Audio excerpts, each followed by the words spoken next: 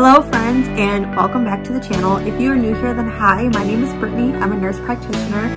I am the creator of the Brittany Holzbeck NP Review. It is a comprehensive and affordable and accredited nurse practitioner boards review. My complete NP boards review course, amongst other resources that I have created, are available at www.thenewNP.com. You can see a little bit here on the screen of what I have available.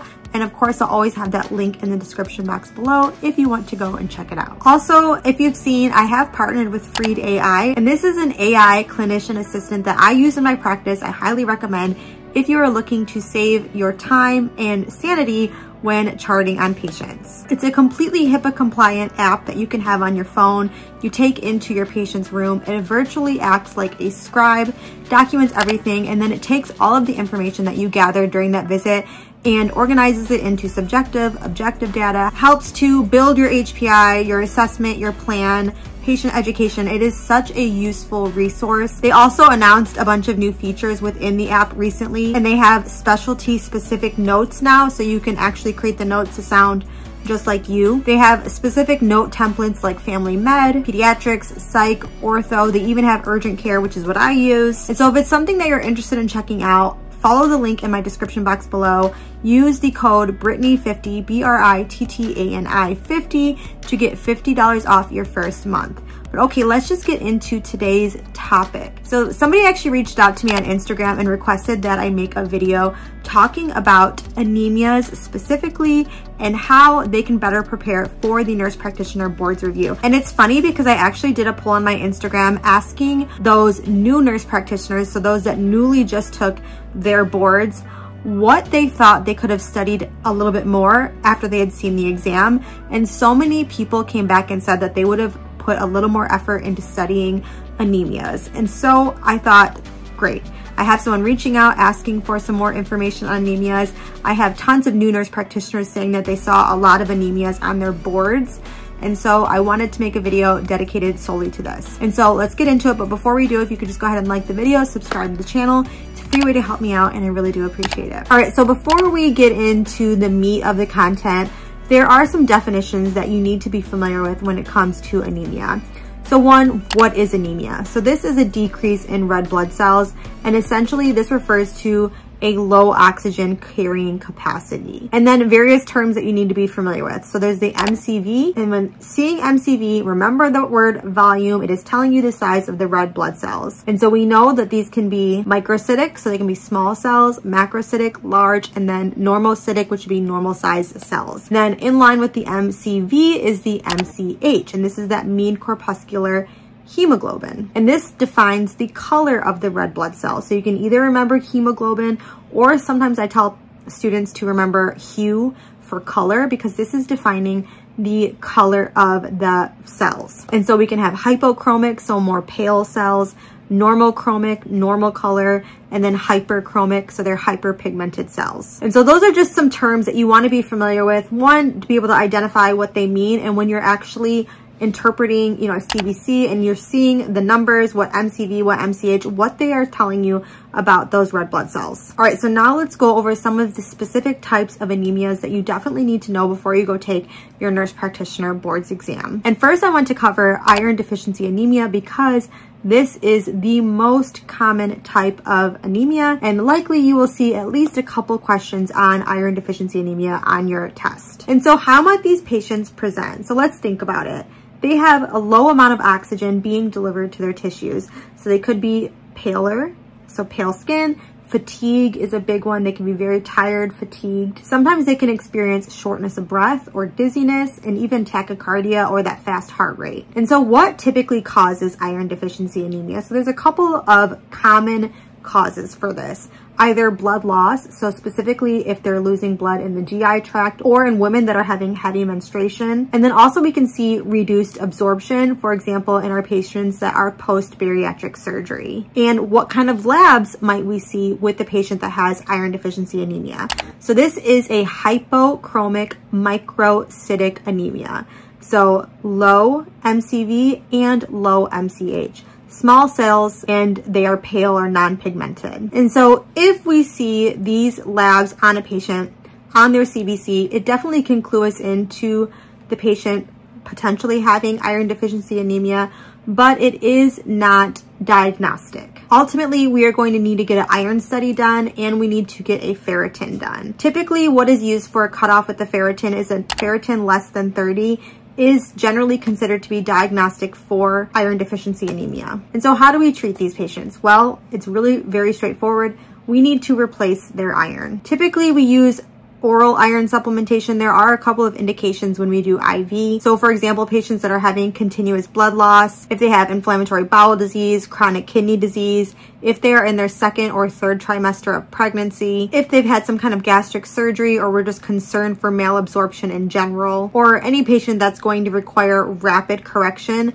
those patients will get IV iron supplementation. Otherwise, we're replacing their iron orally. So another microcytic hypochromic anemia are going to be the thalassemias. And there are two main types of thalassemia. We have alpha and we have beta thalassemia. And this type of anemia is really more common in the Mediterranean demographic. And unlike iron deficiency anemia, which occurs from blood loss or malabsorption, the thalassemias are actually an inherited form of anemia. The diagnostic tests for the thalassemias are going to be the hemoglobin electrophoresis or genetic testing. And symptoms, there is a wide range of symptoms with the thalassemias. So they can be completely asymptomatic, or they can be severely anemic, severely symptomatic, have splenomegaly, experience jaundice, skeletal abnormalities, just so much can go on with these patients. It is really important to note that these patients do not require iron supplementation, and actually supplementing thalassemia patients with iron can be very detrimental to them. Over time, they can actually end up building these toxic levels of iron within their body. They can experience liver injury, heart injury, endocrine organ injuries. It can be so detrimental to them. So it's such an important education point